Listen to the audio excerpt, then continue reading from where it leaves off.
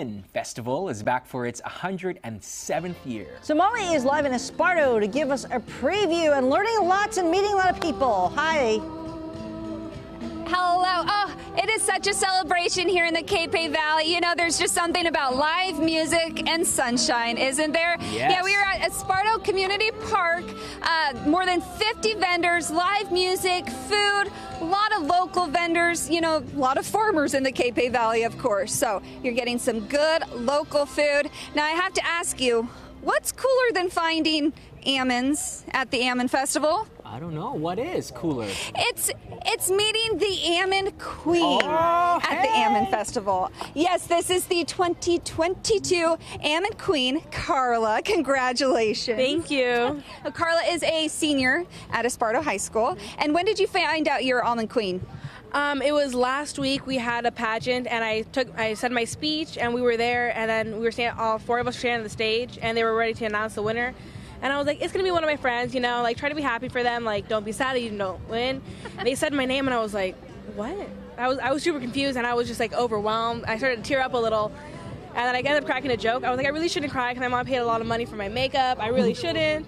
And then it was really great. It's a great experience for me, like, to do public speaking, too. So it was great for me, yeah. Well, as someone who grew up here in ESPARTO, you know, it's the 107th Almond Festival, so this does mean a lot to you, doesn't it? Yeah, it does, because it's something we've been doing every year. Like, I remember looking forward to Almond Festival since I was a kid, but since like last year we didn't have it, I was really sad about it, but I'm really happy we get to do it this year. Yeah, you're great queen for a comeback. So, you know, I keep telling you what a cool, like, close, tight-knit community ESPARTO is, and here's some proof. There's more than 50 vendors here today. One of them, Carla's brother and dad with KGBs.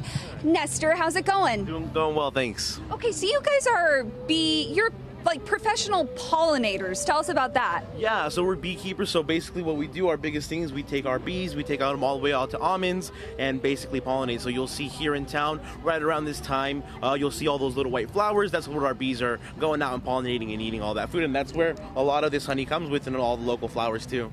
Right, so the honey is kind of like a perk of the job because you are doing all that pollinating. Bees got to make honey. Yeah. So it's one of their main food sources. So it's a byproduct, and then it's great for things like coffee, great in tea, perfect for the local allergies. So yeah, it's really great. Tina, have you ever put honey in coffee? I had never heard of doing that before. Oh, no, I don't drink coffee. I put it in my tea. That's a good idea. I put it in my tea. Oh, okay. Well, it's a hot tip. I follow KGBs on Instagram. They do a lot of cool stuff. So I was actually pretty stoked to see you guys today. But again, there are more than 50 vendors. We're not done here yet. We're going to take you throughout, meet some of them, maybe taste a little bit of food. But congratulations to the Almond Queen. Now, since you are the queen, I heard your brother say almond. Yes. I have to say almond. I don't like say almond. See? I don't know. I'm with her have too. To shake the L out of it, of course. Well, you heard it from the queen. I guess this year, according to Queen Carla, it's the Almond Festival, and she is the Almond Queen. Okay, I can go back to saying that. Thanks, Molly, from the 107th Almond Festival.